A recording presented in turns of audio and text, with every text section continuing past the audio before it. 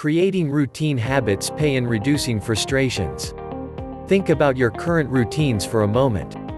Your morning routine of showering, shaving, brushing your teeth and getting dressed, or your starting work routine of bringing in the mail, making your coffee and clearing off your desk.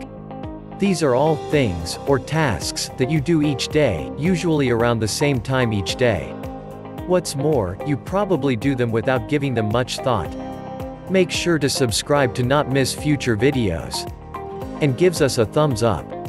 In fact, while working through these acts you probably do not think about the actions that you are performing at all.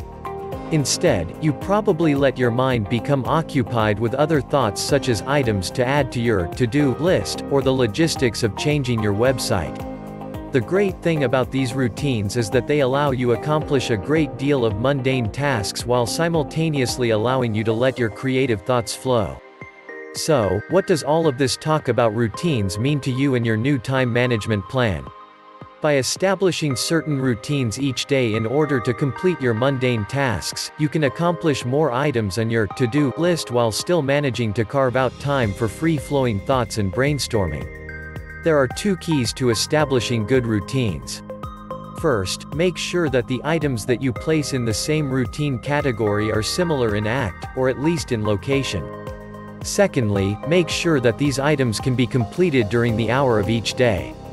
For example, sorting your incoming mail, clearing your desk of paperwork, and paying bills can all be included in the same routine.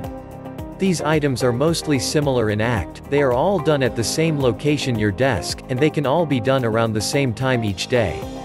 If you schedule this routine first thing in the morning on your to-do list, then you can use the time to think about the day ahead and mentally review your schedule. If you plan this routine towards the end of your business day, you can use the time to contemplate your to-do list for the next day. No matter which set of actions you choose to incorporate into routines, or what time of day you choose to complete them, once they are established you will begin to save time almost effortlessly and reduce the frustrations you endured without having those routines in place. If you want to schedule a time to plan your daily routine, the best ones are, first thing in the morning or later in the afternoon, to plan the next day.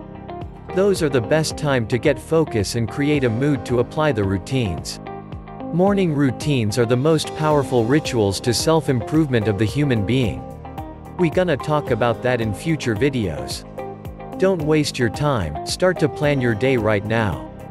If you like our videos, subscribe and give us a thumbs up. See you in the next video. Enjoy your journey.